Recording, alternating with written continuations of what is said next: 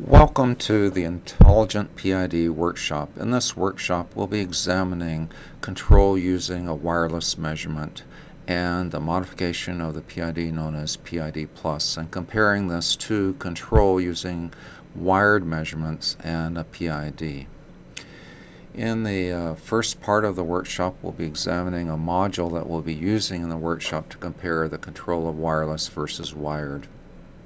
We will then be initializing our performance index that we'll be using, integral of absolute error. We'll then introduce a set point and change and examine the behavior of the wireless control versus wired control. And then we'll be reinitializing our performance index and then introducing an unmeasured disturbance into both processes.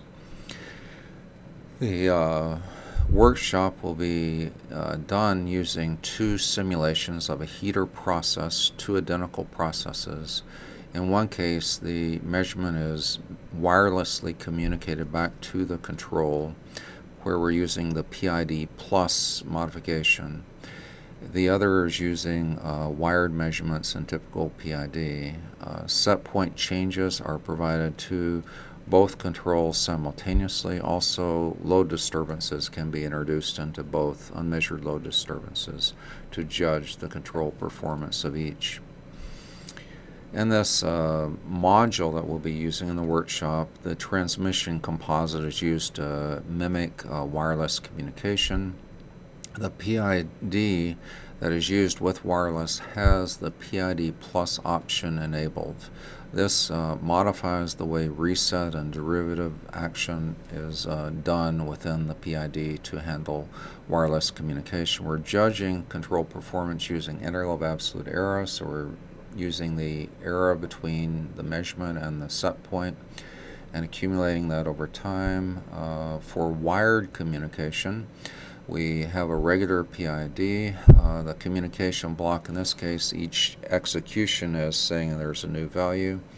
We're then comparing the integral of absolute error of that to wireless, as well as the number of communications.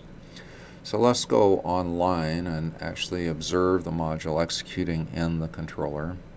So in the online mode, we see that the PID is executing. The reset is set to true, so the two performance calculations are being set to 0. The set point that is provided by a set point parameter is going to both the wireless and wired control. So both will receive any change in set point simultaneously. We'll first set the reset back to false so that integral of absolute error is now being calculated, and we'll change the set point both to the wireless and wired control. When we make that set point change, there's an immediate error between measurement and set point, so the integral of absolute error starts to accumulate over time here. The control is now adjusting the output or the valve to the process to get us back on set point. We notice there is a difference between the two. Best way to look at the difference in control is to actually look at a plot, though. Here we're showing the set point change in the PV, or the measurement of wired versus wireless, and below it you're seeing the valve position for wireless control versus wired control. As you can see, there is very little difference between the two. Very difficult to even see that on the trend. There is a slight difference then in the integral of absolute error. So you expect some difference, but you see that the number of communications, only 12 communications versus 318 for wired. So there's just a dramatic difference in the number of communications used in control between these two, and yet the control performance is almost identical. To look at load disturbances and how this is handled with wired versus wired, we'll set the calculation index of performance back to 0. So we have now set the integral of absolute error back to 0, and we'll introduce a 10% change in the disturbance to our process. So with this change and disturbance to the process, the measurement now will be deviating from set point, and both the wireless and wired controller are going to have to work to bring the process back to set point. As we see the integral of absolute error, there is a difference between the two. Wired is not doing as well as wireless is not doing as well as the wired. If we look at the trend, then you see that the PV is brought back to set point faster using wired.